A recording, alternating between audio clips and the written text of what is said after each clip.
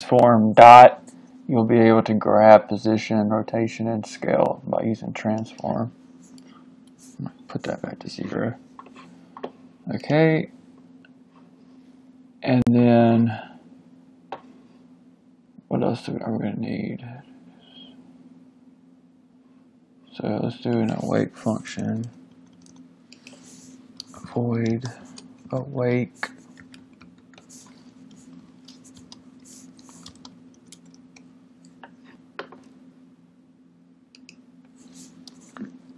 What is this? Okay, so you want to do this dot transform dot position equals a new vector 3 open parentheses, and then you're going to want to type in my position, which is a transform, your X, Y, and Z, your rotation, and your scaling, dot position dot X, and you want to do this. That's weird. Why did it do that? I don't know why it did that. That's weird. What? Okay, let's just redo that. Let's do this dot transform dot position. We're grabbing the position out of the transform equals new vector 3. Vector 3 means X, Y, and Z, or position on the axis of a graph or something like that. And then we want to do my position. You know what, my position is not a very good name for the variable. Let's call it start position.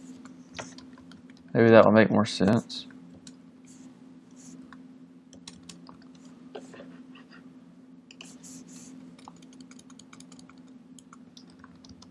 The start position on the level.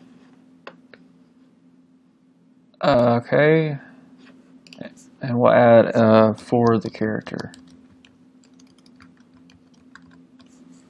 Alright, so the awake function, which gets called before everything else, this transform.position of the character will equal the new vector 3 or position X, Y, Z of our start position. So do start position dot position. We don't have to do transform because this is a transform. Like this right here, transform dot position. We have to do transform dot position because we're using the game object. Since we're using a transform for this, we don't have to type transform. We just have to do position because we're wanting the position. Dot X, and then start position dot position dot Y, and you guessed it, we want Z too.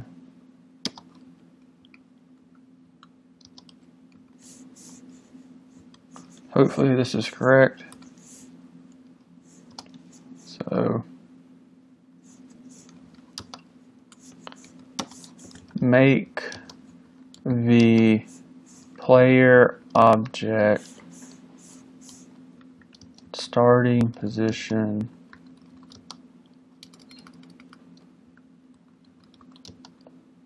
at the empty game object.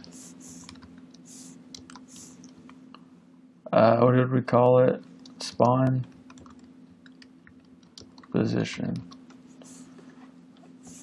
And this will be called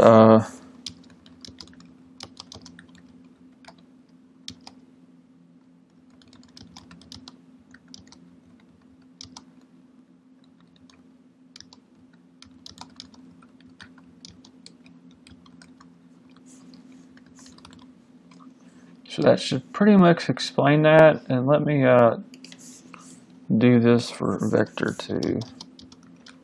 It took me a while to get the hang of vector.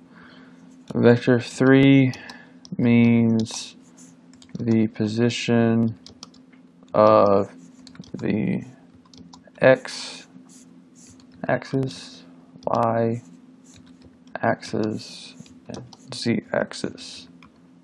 If you're doing a 2D game, you would use vector 2 instead of vector 3 because you don't need the z axis. It's 2D. The z axis is moving forward and backwards. The x axis is moving left and right, and the y axis is moving up and down. Kind of like on a graph paper, or when you're making a graph in math class. Okay. So when the game starts, the player should be moved automatically to where this is. And we're going to drag our spawn game object onto this. So save it. Hopefully there's no errors. Doesn't look like it, so that's good. Drag your dev script onto your player. Now you'll see right here, I did the wrong one.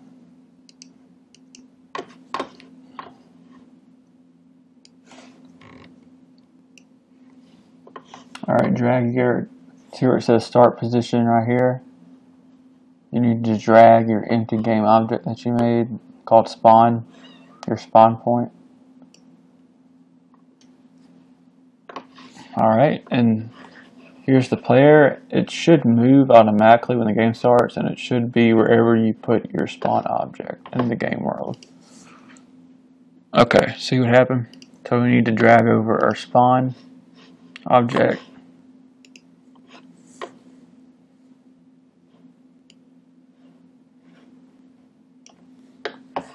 You can do that by clicking scene and then clicking the up, down, left, right arrow icon. And let's go back to game mode and push play. Okay, cool. So we can drag it over a little bit more.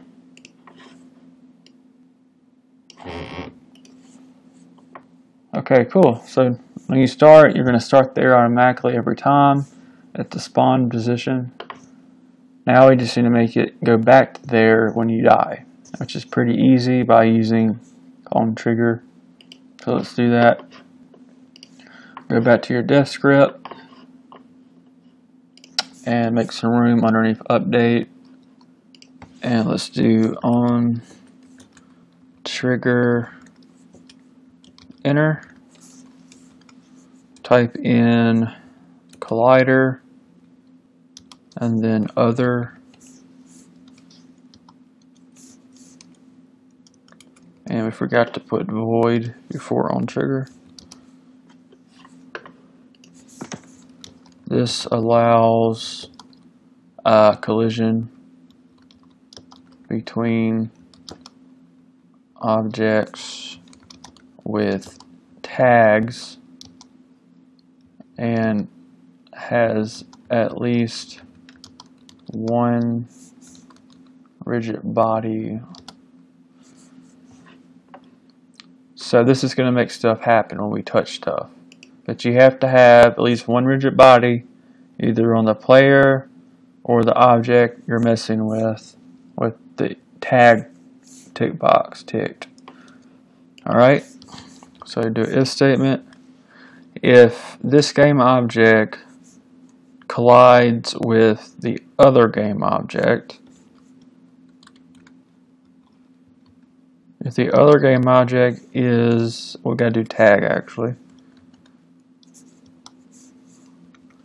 If the other game object tag is, it also means equals,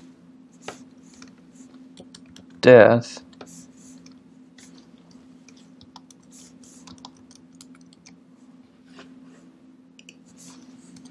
then let's do something.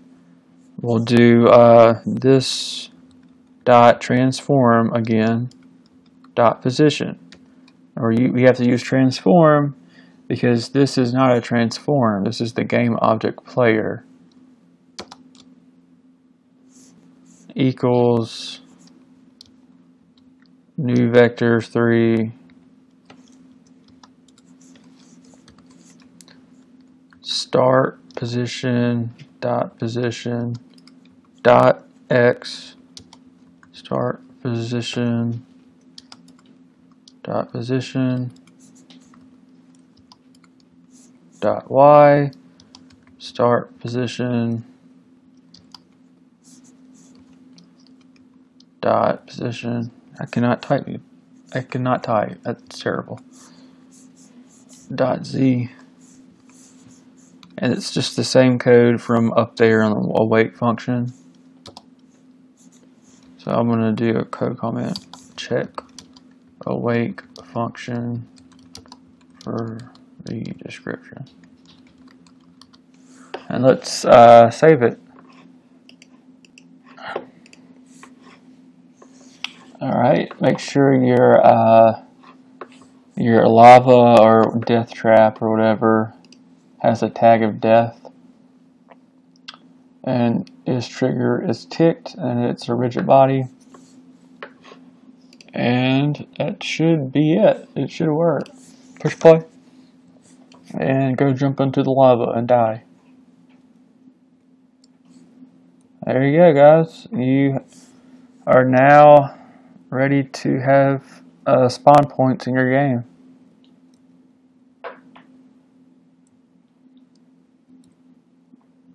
And you see how it's rolling? You don't want it to do that. You go to your player and go to constraints under rigid body, and you mess with it. Let's see, you don't want to do, we're not using really the z-axis. You can go ahead and click those two, freeze position and freeze rotation on the z-axis. That might stop the rolling. There you go. There you go, guys. Please subscribe, like, comment, suggest videos, share them, or contact me and we'll talk. Thanks, guys.